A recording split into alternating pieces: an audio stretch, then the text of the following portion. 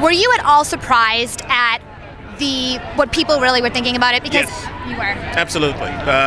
You know, you have a great script. And I remember me and my partner, Tori Kittles, we would read it and we would, you know, do the table reads and then we shoot the scene and go, you know, this is really good, but how are they going to make this work?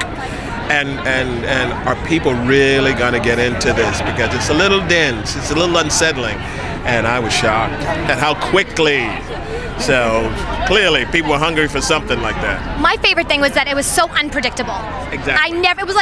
You never knew what was going to happen, and I'm always that one that's like, oh, I know what's going to happen. I had no clue. All of those calls, family threatening to disown me if I didn't tell them, give them clues, things like that. I had never said how many times the killer did it. I know, right? It took me just to get people to leave me alone. Unbelievably shocking. Yeah. So now, obviously, you're on literally one of the most popular shows, but do you have time to watch anything else? And if so, what do you watch?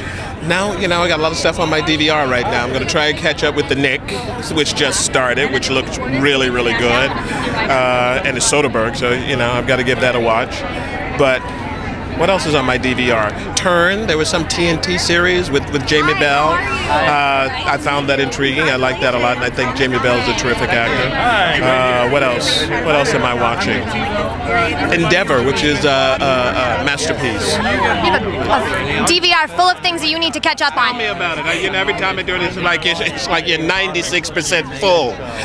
So I try to do a marathon. I'm like watching, and I keep bouncing back and forth. So yeah, I can only imagine when I get back home. It's like Christmas for me when I go to my DVR and it's full. Isn't that great? Yeah, isn't it fantastic? Last thing for you, has this opened any other doors for you in terms of? Oh man, the calls after a show like this, you know, it's that sort of thing. People who didn't take your calls before, didn't know your name, know it now, and they take the calls. And that must be a really gratifying feeling. It's a really gratifying feeling. Thank you so much for chatting. My pleasure. Thank you so much. Thank you. Thank you.